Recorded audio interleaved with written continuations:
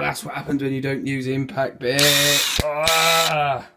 Right guys, obviously you can tell from the thumbnail that is proper clickbait, because obviously I haven't got a HQ, but the time has come to make a small office, because I'm now self-employed and I'm doing bits for the channel, and I can do them, well, in this cupboard, which I'm now converting. This cupboard I built when I did our loft conversion. It's a small cupboard, but I've got some worktop, which I'm going to put in here. I'm going to put a little worktop, and I'm going to have 2 big shelves at the top, a light, and we've got some power down there, because this used to be in our bedroom. There's the new stairs that go up to our loft, and I did our loft. If you want to see a video on that, put a link, put a comment below. So what I'm going to do is I'm going to set you up on the time lapse. We're going to get this set up and get this built.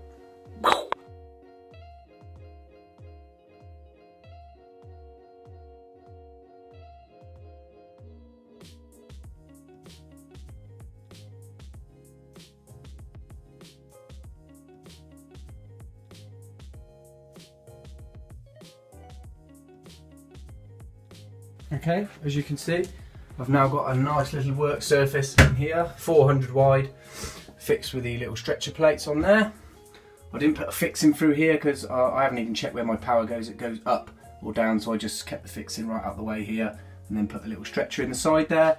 So I've got one shelf there then, which I can then have a nice little, this is all going to get redecorated in here anyway. You'll see the end result. I've got power there already. I've got to put a light. I'll put a light up in the ceiling. And we're going to put 2 more shelves here, literally do what we did here, but they're going to be 600 wide.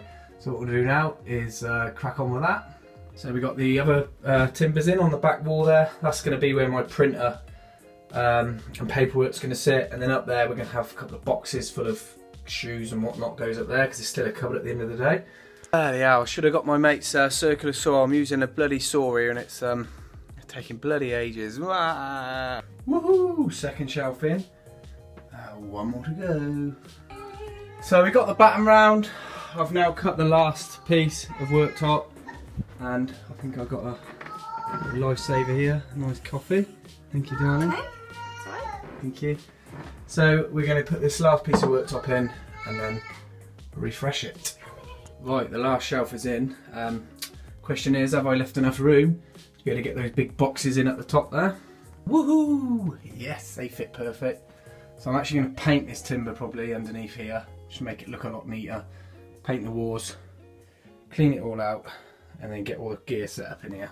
So I'm doing one of my best things ever, painting. So I absolutely hate painting, it's so boring. So we're just cutting all these in like this. This isn't white, this is vanilla white. I'm going to do under here now, like that.